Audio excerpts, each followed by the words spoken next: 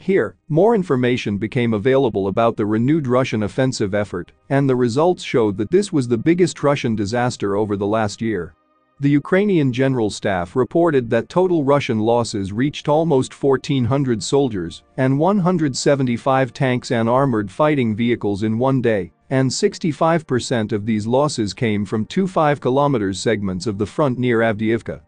The losses are almost 50% higher than during the first day of the offensive, which may come as a surprise because yesterday's attack was not even as intense.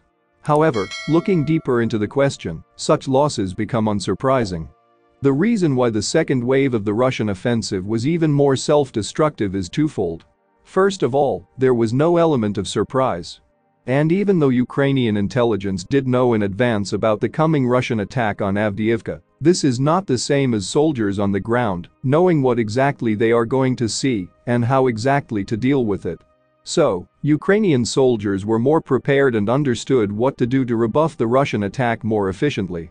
Secondly, this time, Russian forces failed to support their ground operations with airstrikes to the same extent because over the last 11 days, Russians incurred 5 confirmed fighter jets losses and 2 more unconfirmed, meaning not only that Russians have fewer jets, but also that Ukrainians adjusted and are ready to intercept them en masse. The main goal of yesterday's attack once again became taking Tarakan, which is a 25-meter-tall artificial mountain. The main idea is that once Russian forces establish control over the heights, they will be able to control the whole region and advance in all directions.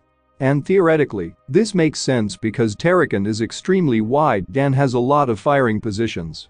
However, practically, this would imply storming a 25-meter-tall wall under the constant fire of Ukrainians. In the aftermath of the storming operation, some Russian sources reported that they achieved success and established control over the trees in front of Tarakan. Simultaneously, Russian forces launched an assault across the fields in the direction of Stepov.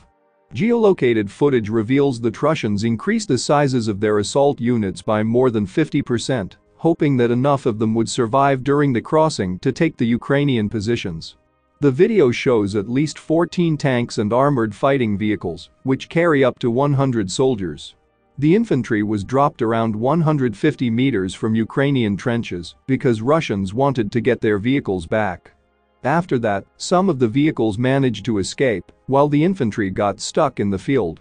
I will not show you the graphic footage, but the infantry was lying on the ground because of non-stop machine gun fire, and it took just several artillery shots at the crowd to eliminate the whole assault unit. And this was just one assault. Ukrainian reconnaissance teams reported that they were sending one attack after another. Ukrainians were using all types of weapons to prevent Russian tanks from getting close. Sometimes, Russian assault units were destroyed just several meters in front of the trenches. As one Ukrainian soldier said, Russians received such a powerful rebuff yesterday that they conducted almost no assaults today. A Russian soldier also commented about the situation and said that it's high time the Russian command reconsidered its approach of sending one battalion after another to hell, thinking that maybe this time they managed to entrench. The situation in Avdiivka is so bad for Russians that the president of the Russian Federation, Vladimir Putin, visited the main military headquarters in Rostov-on-Don to personally talk with the Chief of General Staff Valery Gerasimov.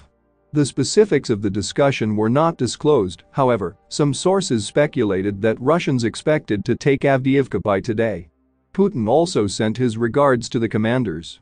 The president of Ukraine, Volodymyr Zelensky, also had a special meeting with high commanders, and the main topic of the discussion was also Avdiivka.